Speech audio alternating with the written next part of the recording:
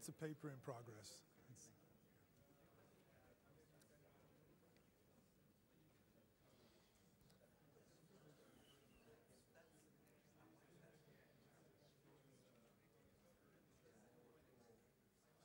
Well, I want to thank all of you for staying with me. As you probably heard, I did a very fast and brief presentation on the first part of the paper this morning. So I will start off by going over in a little briefer detail some of the things I talked about this morning, and then go on to what I consider to be the implications of these unique human serotonergic and opioid systems. So to just briefly review what I talked about this morning, there is this issue of a drug paradox. Why are we attracted as humans to things that the botanists tell us are toxins that defend plants? And it basically leads to the conclusion that we must have had some kind of evolutionary adaptations for these substances. And so I'll look at some of the chimpanzee-human neurotransmitter differences that attest to the fact that we did, as humans, evolve unique capacities for the use of these substances in adaptive ways. And then I'll try to put it in the broader context of the role of these exogenous sources of psychointegrators in human evolution. I'll look a little bit at the evidence for the worldwide presence of mushrooms. I'll touch a little bit on what we know about the effects of these plants, both from more subjective cross-cultural studies as well as the Griffiths research that Tom referred to in his talk. And I'll lead this to the conclusion that what the integration of the psilocybin and the neurotransmitter systems did was to produce the basis for shamanism. And most of my work has been on cross-cultural and neurobiological studies of shamanism. So I'll use that as a platform to try to understand what it was that these substances contributed to in terms of human evolution. They contributed to the foundations of what we can call religiosity, spirituality, communal ritual, and furthermore that they contributed in some very significant ways to the evolution of human consciousness. Those of you who have looked at the cave art of the Middle Upper Paleolithic transition some 40,000 years ago are probably struck by the unusual elements that most people interpreted as having significant shamanic implications. And so I'll say a little bit about why I think shamanism contributed to the evolution of modern human consciousness, and then place this in the broader context of what I call the integrative mode of consciousness. Sort of ask the question, why is it that so many different things all produce the same kinds of experiences in human beings? That we can achieve spiritual states through meditative breathing, through drumming, through dancing, through exogenous sources, through fasting, etc. And this all attests to a fundamental modality of human consciousness that's every bit as basic to our biology as dreaming and sleeping and deep sleep. And so I talk about this as the integrative mode of consciousness. I talk about its overall dynamics as involving forms of psychointegration of the different levels of our brain. And this is a term that I'll often use to refer to the psychedelics as psychointegrators, which produce this endogenous integration of the brain processes. And we'll look at what some of those adaptive features are. So once again, this idea of the drug paradox comes from Sullivan, Hagen, and Hammerstein, who have a forthcoming paper. And their talk about what they say is this contradiction between what neurobiologists have constantly talked about in terms of the hedonistic rewards of drugs, in terms of their effects upon the limbic system, versus the botanist views that these substances are toxins. And they make the very, I think, astute argument that we didn't evolve to poison ourselves, so there must be some other reason why we use these substances. So they point to a variety of forms of evidence that indicate that not only humans but other mammals did indeed adapt to using these exogenous sources of neurotransmitter substances. It appears that most mammals probably don't metabolize them in the same way that humans do. And this is in essence the focus of my argument that there was long-term evolutionary relationships between these psychotropic substances and humans, and that they gave us particular selective benefits by serving basically as sources of what are otherwise rare neurotransmitters. And they in fact enhance many of the normal neurotransmitter processes and do so in ways that are much more extensive than our normal neurotransmitters. If you heard Dennis McKenna's talk on Friday, he showed us some very pretty pictures about how some of these things lock in very creative ways into our neurotransmitter systems. much of my work is focused on why it is that human beings have ritual practices that enhance these kinds of release of both the endogenous opiates and the use of these exogenous serotonin analogs.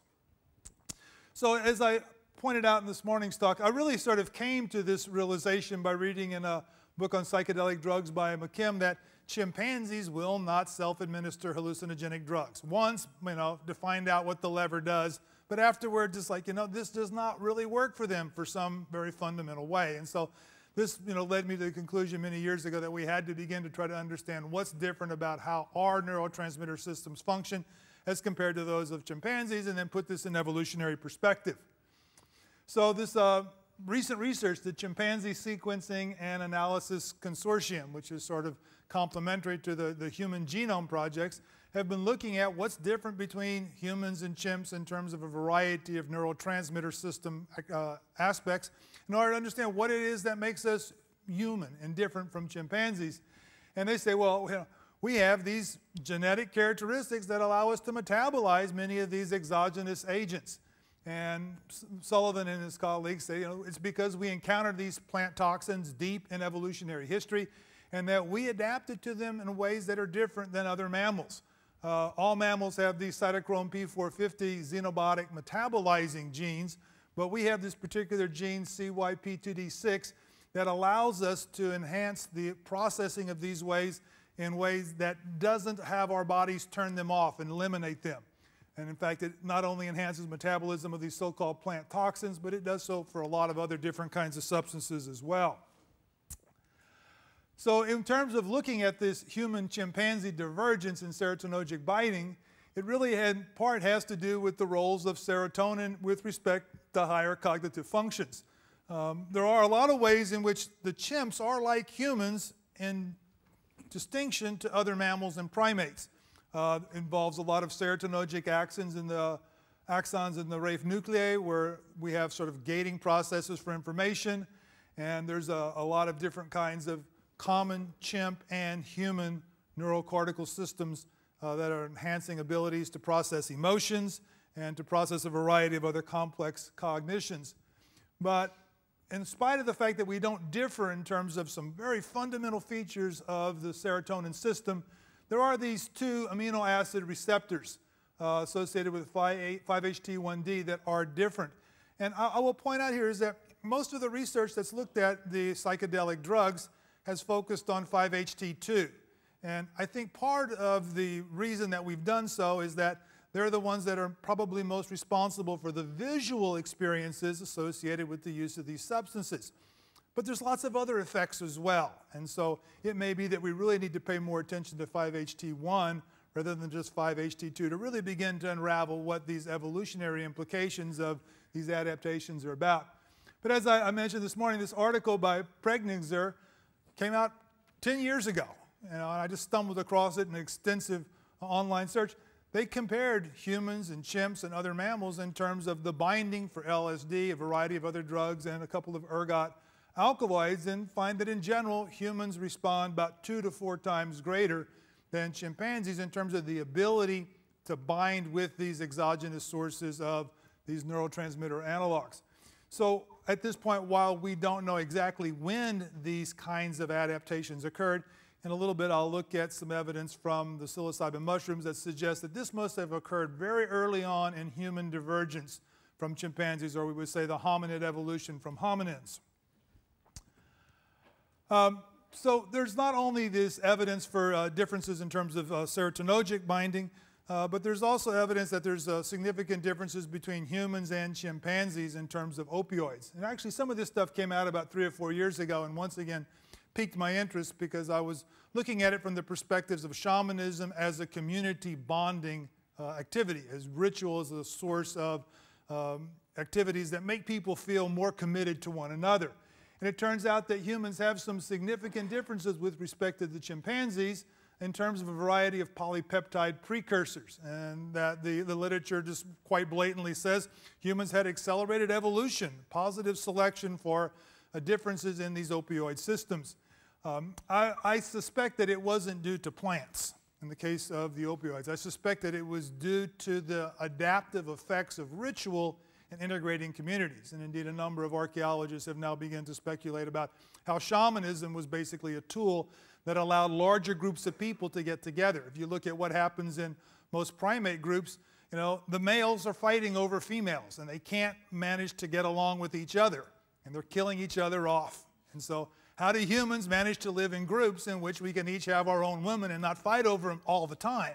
And basically, I think it's this enhanced opioid bonding. It's that we let the opioids sort of get beyond what the little head is thinking that it wants to do. So one of the specific things that Wang et al. Discovered was that there's this pituitary cyclase activating polypeptide precursor that has emerged only in the human lineage. And they point that there's a variety of things that this PACAP does. It has a multiple functions in the nervous system as a neurohormone, as well as a central nervous system transmitter.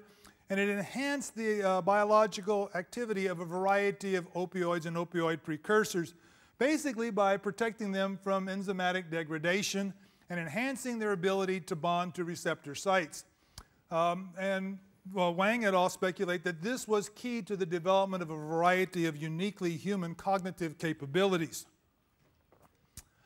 So in terms of the selective effects in the hominid line, Rockman et al., once again a relatively recent study, point out that there's a lot of genes associated with opioid cis-regulation that are key to humans. And I've been trying to figure out exactly what the implications of this is.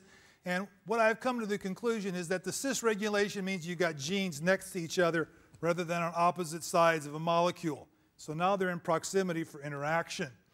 But this, one of the implications of the selection for this opioid cis-regulation is an altered prodenorphin, an opioid precursor that allows for the production of a lot of other kinds of endogenous opiates in the body. And it also enhanced the ability of humans to use their opioid systems for a lot of other kinds of activities. So one of the things that happens in terms of this overall development of the uniquely human characteristics is that we get the duplications of a lot of genes. So one of the things that kind of struck me as ironic is that we really don't have that many genetic differences with respect to the chimpanzees, but what we have is the repetitions of the same genes over and over again that then allows them to be used for novel purposes. And Rockman et al. Says that this enhanced human perception, human emotional capacities, as well as human capacities for learning. So there's a variety of advantages from enhanced opioid systems. Opioids are significant in terms of the regulation of attention and the enhancement of attention. And one of the things that they tend to get elicited by are novel stimuli. So if something happens that you haven't seen before and you better start paying attention to it, the opioid systems are basically zoning you in on that phenomena. There's also a variety of aspects of sensory motor regulation, or perhaps better understood as integration of behavior with intention, and the ability to modify behavioral programs. So there's some indication that the opioids are part of reversal learning, which is one of the things that's really difficult for chimpanzees to do. If you teach them to do things one way, they can't seem to learn to do it a different way. And humans eventually get the message that something doesn't work and let's try it differently, probably because we're being directed to look at the novel features of a situation. But I think that we understand the opioids is really part of this broader mind manifesting potential of the psychedelics. We can see that they really sort of scaffolded out of a lot of other kinds of opioid-mediated capabilities. The basic bonding that begins with the mother-infant bond, that extends in the primates to bonding with the group, that in the human line was elicited, I think, through ritual to extend our bonding capacities to non-kin. So I think this is the real leap that humans have, is that we no longer use the opioids just to protect our relatives, our children, but other people now were bonded with us through the same underlying neurobiological mechanisms that made them feel like kin. So later I'll talk about shamanic ritual in terms of its ability to enhance this. Standard notions, reduction of pain and stress. You know, you're running out of breath, your feet are hurting, something's chasing you down to eat you. The opioids say, keep running, keep going. And there's actually a lot of, I won't have much time to talk about it here, but it turns out that a human long-distance running and the experiences have absolute unitary being and other mystical experiences produced by long-distance running probably emerged 2 to 5 million years ago as a byproduct of our unique ability for long-distance running. Humans can outrun just about any animal on the planet in the long run, not maybe the first 100 yards. But once you get beyond 100 yards, so opioids probably enhance this kind of adaptation as well as enhancement of learning and memory, and there's a big literature on that. So here's where I sort of pick up with the new part of the paper that I didn't talk about this morning, dance genes. Dancing is another uniquely human activity. Turns out chimpanzees can't dance. They can get up and run bipedally for about 10 or 20 yards, but that's it. They don't have rhythm. They don't have music. Humans have dance. It's a worldwide spiritual practice. It's key to the activities of shamanism, and it's used to induce altered states. And there's a study that just came out in the last year by Bachner, Mellman, and about 5 associates that discovered specific genes for serotonin and opioid receptivity that are linked to an enhanced dance capacity. And basically, they found this out by comparing professional athletes with professional dancers. You think, well, both of these are athletes, right? Well, yeah, but the people that dance, as opposed to do athletics, have a specific set of gene polymorphisms that are involved both in serotonin transport, the SLC6A4, and the arginine vasopressin receptor, AKPR1A, which is an opioid. And they say these two are linked together. So this is another reason why I put the opioid stuff in here, is that in evolution, human enhancement of the serotonergic capacity and human enhancement of the opioid capacity went hand in hand with the emergence of the capacity to dance. And there's other things that they found in their study is that both of these polymorphisms are associated with the Telegram absorption scale, with the capacity for altered states of consciousness, the tendency to have spiritual experiences. They point out that similar analogs found in other primates are associated with primates that have high levels of social communication and very elaborate courtship rituals. So yeah, that's in part what dancing is about. And I would interpret it in the context of excessive fitness, which is based on the notion that animals do things that look like involve risk. So for instance, in many rodent communities, the first animal that sees a predator gets up and starts dancing up and down and jumping up and down. And it's like, well, why would you want to do that if you saw a predator? Well, the interpretation is, if you're up there dancing up and down, you're signaling to the predator, I see you. And look at me, I am so fast dancing up and down here, you better pick on somebody else besides me to chase down and eat. So you actually don't have to end up running away.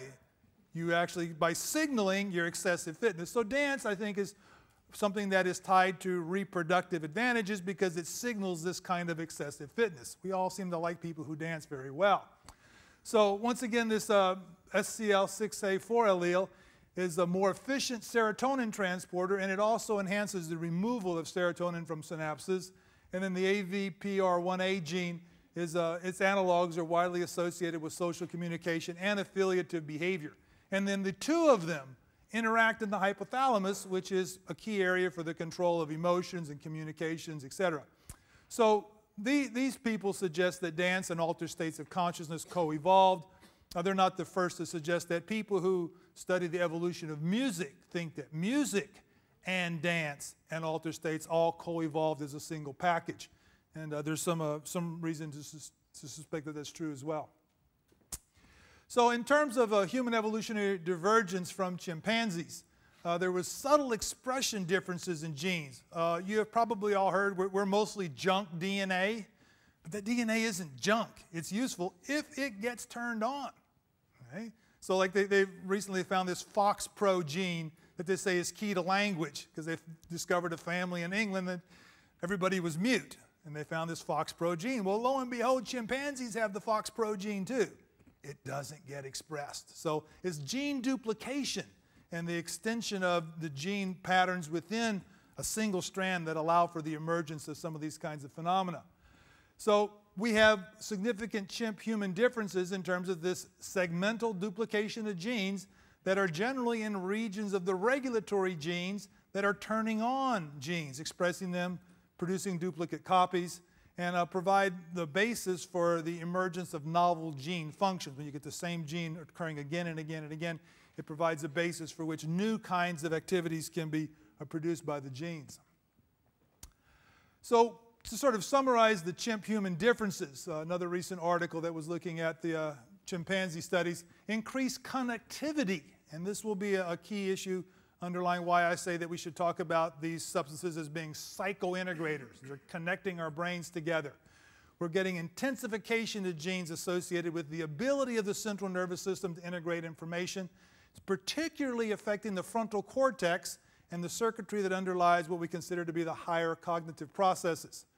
So what I propose is that we're going to find additional 5-HT2 differences between chimps and chimpanzees, and that the psychedelics ought to be keys to identifying what those differences are. And I know we may have some moral concerns about giving these substances to chimps, but maybe they'll evolve too. So next here is sort of looking at the issue of what would have been the environment of adaptation and what would have been what we would call the ultimate mechanisms of selection for these enhanced genetic capacities.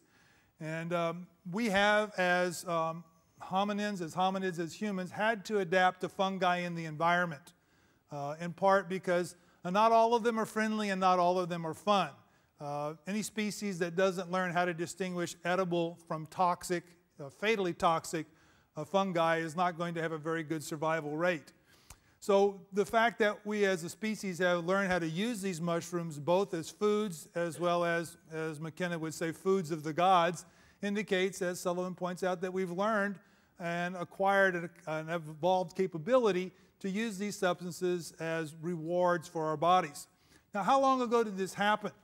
At this point, I would say that we have some of the best evidence for the deep worldwide distribution of these substances from the presence of two kinds of data. And one is that basically the worldwide distribution of cultures that use fungi in sacred context. We'll find them basically on all the continents, even major islands like New Guinea. The other thing, and I'm thankful to Dr. Gartz for this, is an article that looks at the worldwide distribution of neurotropic fungi. And there's a lot of different kinds of genuses that have psychoactive substances that are not just associated with the tropical zones that we're accustomed to thinking of them being associated with, but they're found basically across all different kinds of ecozones. And I find the worldwide distribution of these substances in great antiquity implied by specific species only found in particular regions of the world. So this says that there was an ancient divergence of these plants, local specializations. And so here I got from Gartz's and Guzman's and Allen's article the presence of particular kinds of psilocybe mushrooms in Thailand, New Zealand, Australia, Japan, Africa, and then of course there's many other species that are limited to the northern hemisphere, to Eurasia, Southeast Asia, even in Arctic and alpine areas such as the Amnitas. So what is the evidence regarding their entheogenic effects? Well, we've known for many years, beginning with some of the work by Schultes and Hoffman, and some of it extended extensively by Roche recently, that there's cultures basically everywhere on the planet that when they were at simple levels of technological development use these substances. They were almost always associated with the ability to induce some kind of visionary or spiritual experience.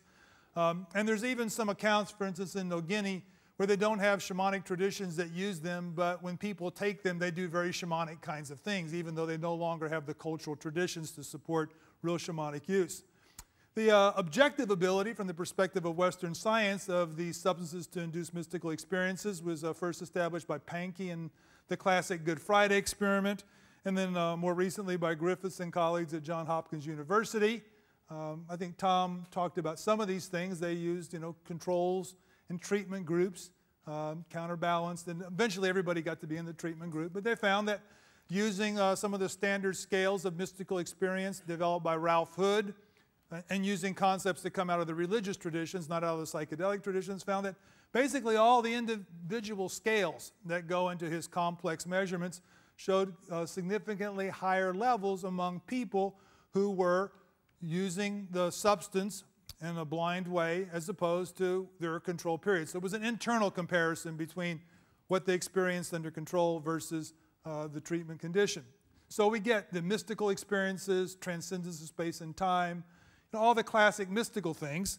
And what I think is significant about this study is that it really establishes, I think, quite conclusively that these substances produce what they produce not because of expectation, not because of set and setting, but because of intrinsic biological effects. And I know that there's been a really strong tradition in the psychedelic research that say, oh, it's really all about set and setting. There's a lot about set and setting, but let's just not forget that there's also a significant neurobiological component involved. And this is what neurobiology does for us. And then this gives us a context within which to ask, okay, when hominids started using these things, how did intuition, how did a sense of connectedness, how did a sense of transcendence of space and time, how did visionary structuralization enhance human adaptation and survival? And I found significant the enhanced positive mood and attitude about life. And this sort of leads us into a whole new area of consideration, the biology of hope, which leads us back into the opioid systems. So now, once again, we're seeing the serotonergic and opioid systems are in this interactive dynamic in terms of enhancing the effects of one another. There's been a number of efforts to sort of characterize what do psychedelic mushrooms do, more from a subjective rather than formal perspective. Marlene Dopkin de Rios published her book in the 80s that looked at this cross-culturally. Benny Shannon has contributed to this. I summarized some of their and other work about a decade ago. People use these things, it takes you to the spiritual world. It gives you a sense of your soul. It gives you information through visions. It gives you this sense of travel to some other dimension. It gives you this sense of powers, both within you and without you, and an ability to access and use those powers to change affect, to change your behavior, to set goals. It allows you to acquire some sense of powers. I mean, most of us have had some sense of an enhanced power descending or emerging within us on these substances. Shannon points out from his own research the relationship with animals, particularly carnivores. And of course, this also goes all the way back to the Paleolithic rock art. They weren't painting things about animals they ate. They were painting things about animals that ate them. So once again, I think these substances played a role in an enhanced awareness of what was going on around you. Most of you probably wouldn't think of them in these terms, but in many cultures, people would use the psychedelic drugs before they went hunting. Enhanced awareness, receptivity to the environment is part because of the physiological effects on the lower brain. Induction of the experience of being an animal, the death and rebirth experience, healing, and a sense of community integration and enhanced social cohesion. So this is just what people report about what happens when you take these things. Now, my research for most of my career is focused on the concept of shamanism. And I approach shamanism not from the experiential or subjective point of view, but I did a formal cross-cultural study, involved societies, some 47 societies around the world, and I took a very scientific approach, you might say, formal development of variables, coding of data, coding checks, formal quantitative analyses, to derive a model that says, you know what? It doesn't make any difference whether you look in Africa or Asia or South America or North America or ancient Europe or Australia. If you look at societies that are at the hunter-gatherer and horticultural subsistence levels, they basically have the exact same kinds of community spiritual healing practices. That the concept of shamanism is not an illusion, it's not a new age invention, it is part of the deep evolutionary psychology of human beings. So in my book, Shamans, Priests, and Witches, I basically talked about this methodology of the cross-cultural approach, the characterization of shamans, and the difference of shamans from mediums and priests and other kinds of religious practitioners. What I have here on this slide, I ended up, I was going to go through and just asterisk the ones that were the same as the effects of psilocybin. When I got done, I go, oh, wow, it is all of them. That basically, if you look what I derived independently studying shamanism, without consideration of the effects of psilocybin, I end up with all the same set of characteristics that are associated with what other people have said are the effects of psilocybin and DMT. And it includes the interaction with spirits, the soul journey or magical flight, interaction with the spirit world, the ability to control spirits and experience their powers, altruistic action. And here we may see another key aspect of what was adaptive about the use of these substances that we do on behalf of others. And even among chimpanzees, for instance, once a baby chimpanzee can sort of get around on its own, its mother pretty much stops feeding it. You are on your own. And of course, as many of you know, your parents probably fed you well into your 20s or 30s, or more perhaps. So, and of course, you probably turned around and took care of them later, probably, and perhaps gained some wisdom from them. So the idea that we do on behalf of others, I think, is key to understanding why these substances are adaptive in terms of the uniquely human capabilities. Of course, the use in divination, acquisition of intuitive knowledge, the use in a variety of healing processes, the idea of transforming into animals, I think, is another key one. And then this notion of an initiatory crisis that involves a death and rebirth experience. So I really can't go into all the reasons why it is that these capacities are adaptive. But I note that these and a few others that are associated with shamanism, the ability to chant and drum and dance, uniquely human, healing diseases, sorcery and all this, they have these same underlying dynamics. And what I would suggest is that in the context of human evolution, shamanism came to be a set of ritual institutions that provided a context to integrate all these different kinds of capacities and experiences. And I've recently been studying chimpanzee ritual. And you know what? Chimpanzees get together at nighttime.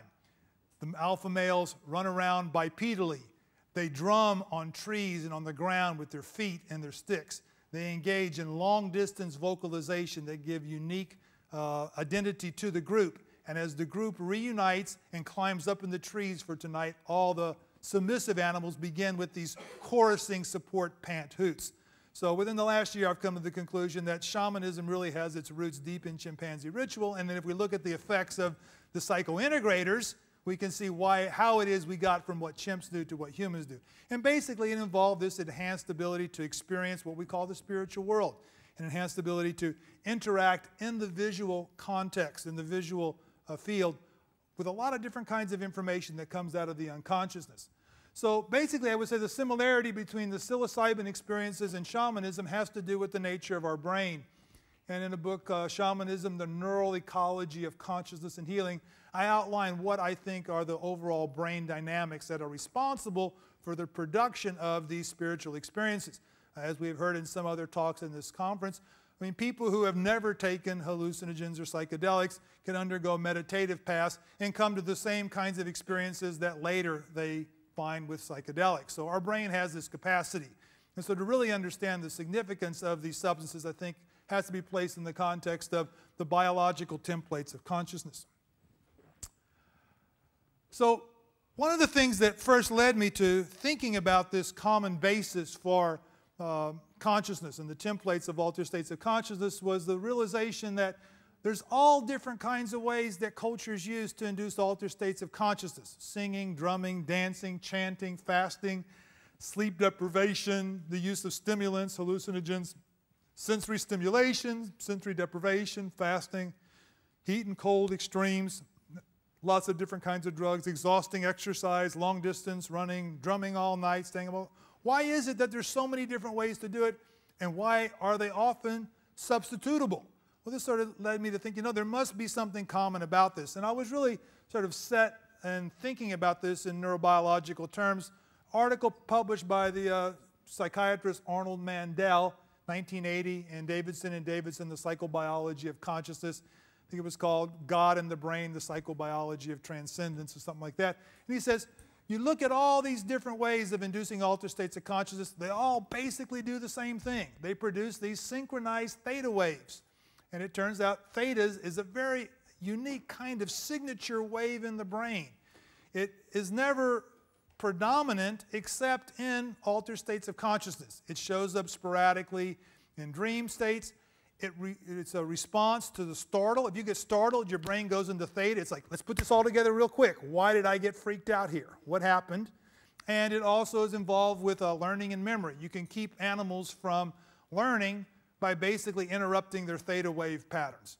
So what this theta wave production represents is the circuitry that links the paleomammalian brain, the limbic brain, particularly the hippocampal septal area and hypothalamus, with the reptilian brain, the raphe nuclei, the locus coeruleus.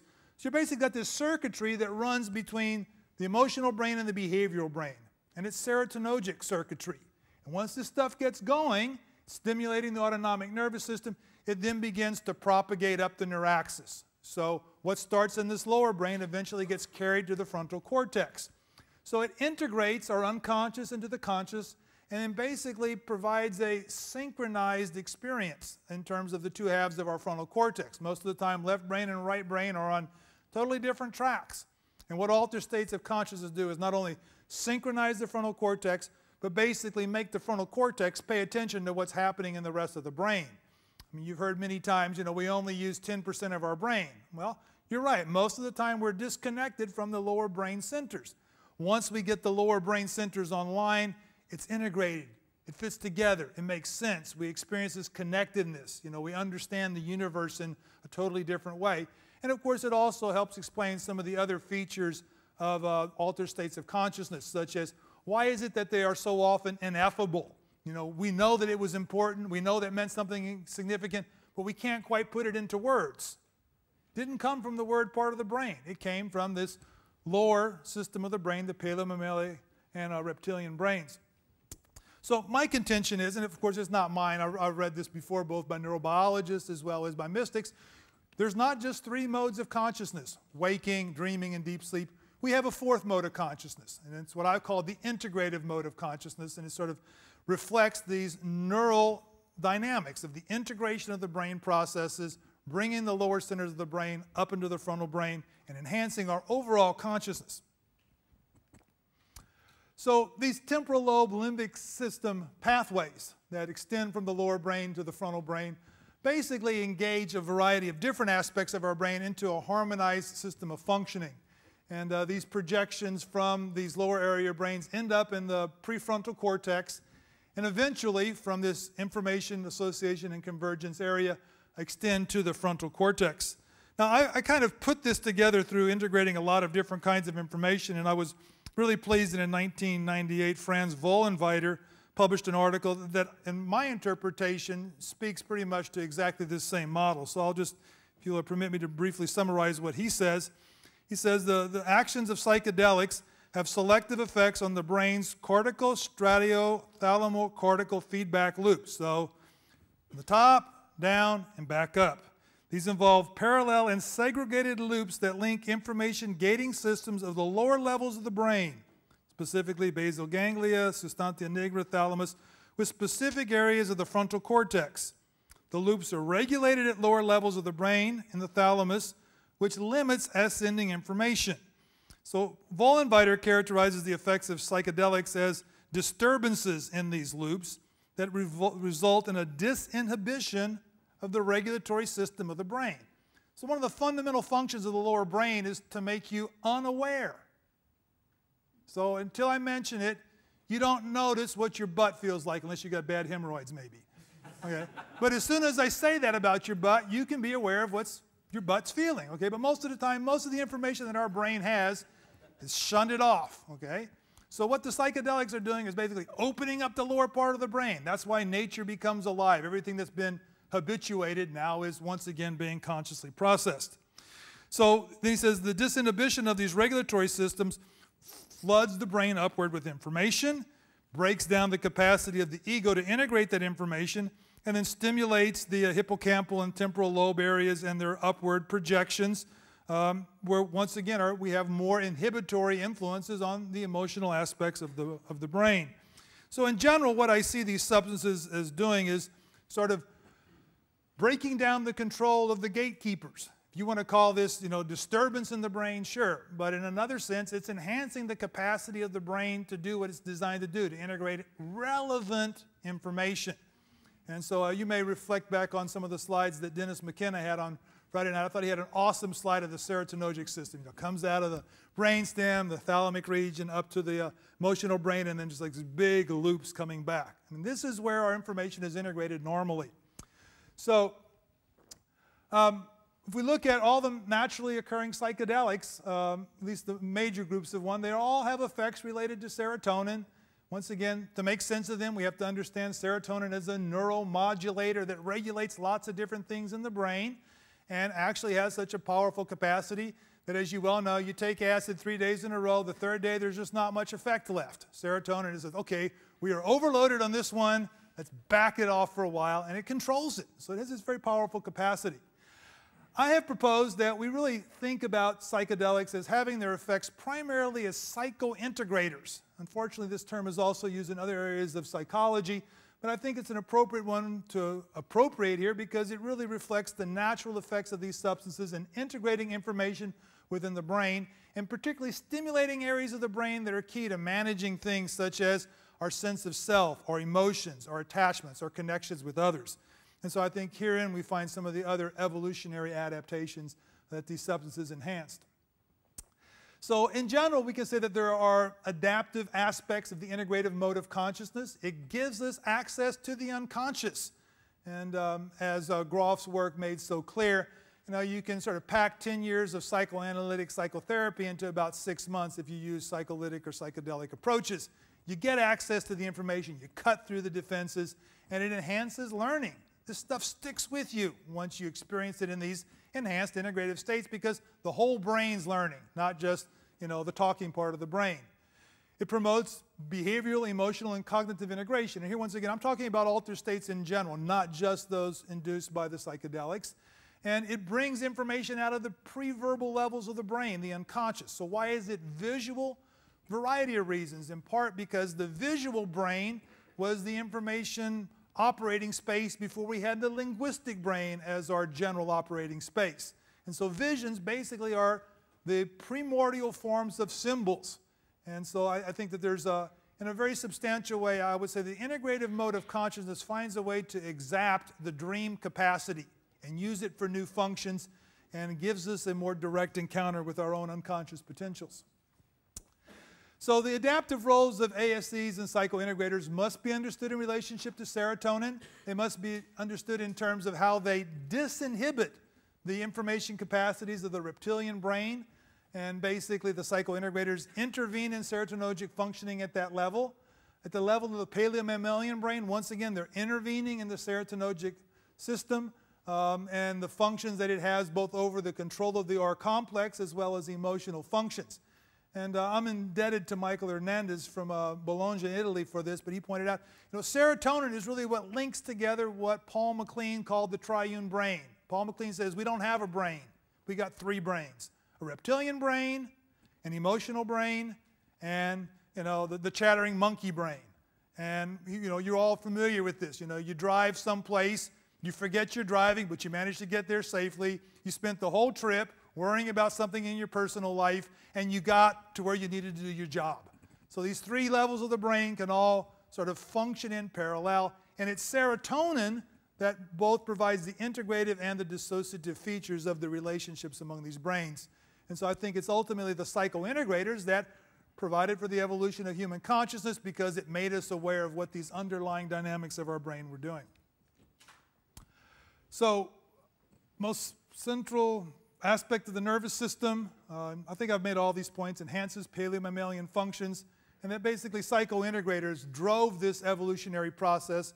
And basically in terms of evolutionary theory, what it was is that these were the ultimate mechanisms. The proximate mechanisms were variation in neurotransmitter systems at an individual level. The ultimate mechanisms were the influences in the environment that made those who had individually more adaptive serotonergic systems more likely to succeed and reproduce.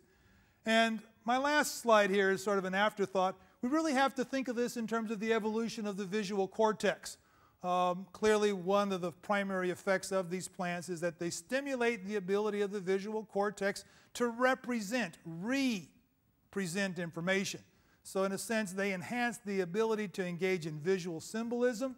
One of the things we know from primate studies is that the visual cortex was one of the most significant expansions in human evolution, and it provides an associational area.